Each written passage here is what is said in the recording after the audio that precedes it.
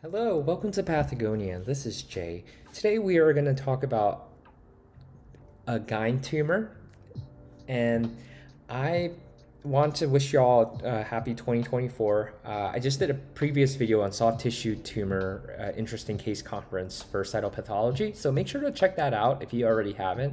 And then let's get to it. This is an 89-year-old female with an enlarged left supraclavicular lymph node, and so they did a biopsy. So this is the touch slash smear that they did. And here you can see a very cohesive 3D shaped cluster of cells. As we look closer, these cells are markedly enlarged, as you can compare the kind of background inflammatory cells on the right with those very cohesive cells on the left. They have a high NC ratio. And then this is the diff-quick, and you can appreciate the nuclear anesonucleosis. The inflammatory cells on the bottom half of this picture are, you can fit like maybe even 5 or 6 of these cells in the biggest cell in that cohesive cluster. This is a pap stain. As you can see, it's very cohesive, and it's so 3D in fact that it's a little bit orangophilic, not because it's squamous cell carcinoma, not because of that, but because it's just such a 3D structure. The stain didn't penetrate through. And here's just some more pictures. This is the cell block that we received, and this is a PAX8 and a WT-1. And I'll talk more about staining, but before we begin, okay, you heard enlarged left supraclavicular lymph node. What is this clinical finding? Yeah, exactly. It's Virchow's node. And Virchow's node is a finding where if you have enlarged lymph node in the left supraclavicular, that is associated with metastatic gastric carcinoma, ovarian carcinoma, among other different types of carcinomas. And it's really cool to understand how the anatomy relates to why you can have mets from those organs. Well, the Virchow's node is left supraclavicular, and that receives lymphatic drainage from the lymphatic duct, or aka known as the thoracic duct, which receives drainage from the left head, the left chest and back, the left arm, the entire torso slash hips, the bilateral lower extremities. So if there's tumor, theoretically speaking, it can drain all the way, and the final destination will be that thoracic duct. On the other hand, the right lymphatic duct drains the right arm, the right face, and the right chest and back. So cytology, we saw 3D clusters with increased NC ratios, prominent nucleoli, anesonucleosis. So your differential, if you didn't see the stain, would be breast, GI, possibly mesothelioma, melanoma, thyroid, renal. So CK7 and CK20, so what stains to order? So CK720, PAX8.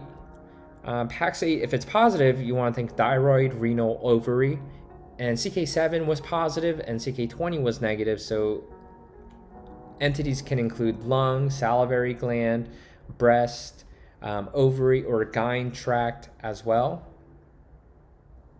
thyroid, and then p53, WT-1, p16, and an absent amicar.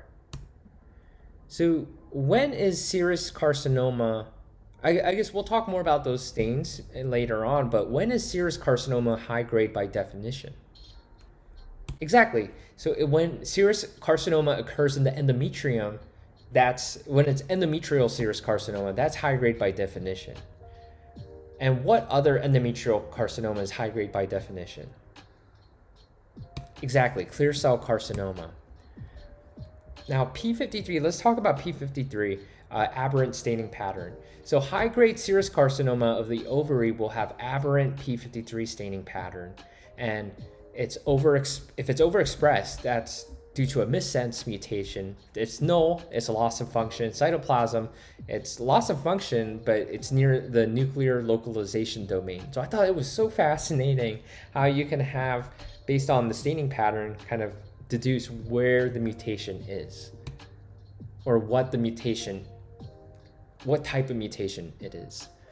Okay, the different types of ovarian epithelial carcinomas include the big five: endometrioid, where ER/PR will be the strongest positivity. You can have clear cell, where napsin and amicar will be positive.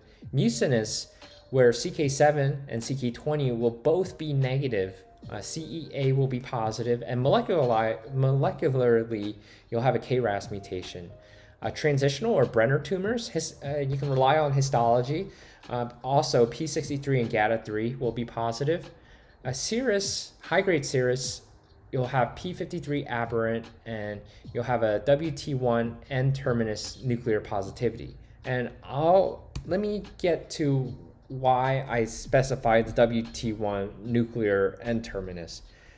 I think WT1 is one of those genes like p53 where you can learn a lot just by knowing this gene and the IHC and the syndromes or pediatric diseases associated with it. So it is on chromosome 11. Pediatrically, this gene is associated with Wilms tumor and Dennis drash.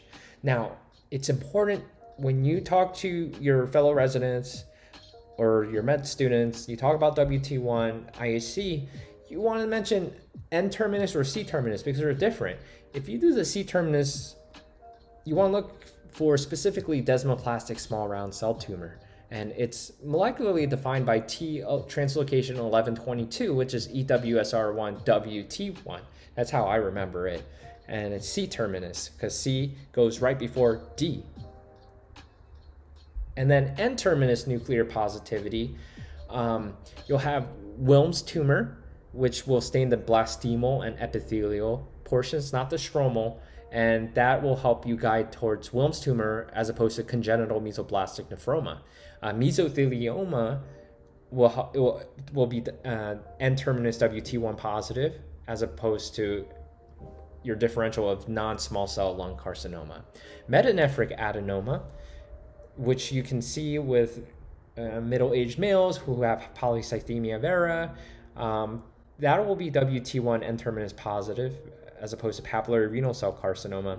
And then chick ducts 4 sarcoma will be N-terminus nuclear WT1 positive as opposed to B-core and Ewing's. And that's important to know because chick ducts 4 sarcoma has a worse prognosis than B-core and Ewing's. B-core and Ewing's have similar prognosis as each other. So here is the WT1 stain, and it's nuclear positive in the cells of interest.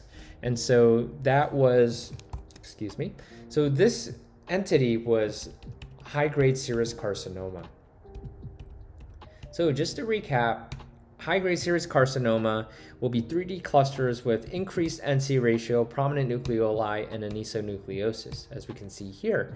Here is a cell block. PAX8 was positive, so it's showing us that it is a, it could be a thyroid, renal, or ovary. What I did not show you was it's CK7 positive, CK20 negative, and also WT1 was positive, so that guides you that this is a Mullerian origin, and more specifically, this is a Mullerian ovarian origin, and p53 was aberrant, so showing you that this was a high-grade serous carcinoma of the ovary. Your differentials, we talked about Virchow's node, which is the left supraclavicular lymph node. Your differentials for ovarian epithelial carcinomas include endometrioid, clear cell, mucinous, transitional, and serous. Serous, you'll have p53 aberrant. Endometrioid, ER/PR will be the strongest. Clear cell, napsin, and amicar will be positive. Mucinous, CK7, CK20 negative. And then we talked about the WT1. C-terminus nuclear, desmoplastic small round cell tumor. N-terminus nuclear, think Wilms tumor, mesothelioma, metanephric adenoma, and chick ducts 4 sarcoma. And I didn't put it in the table, but it was this case, this high-grade serous carcinoma. All right, well, thank you so much for watching. We really appreciate your support, and until next time, bye.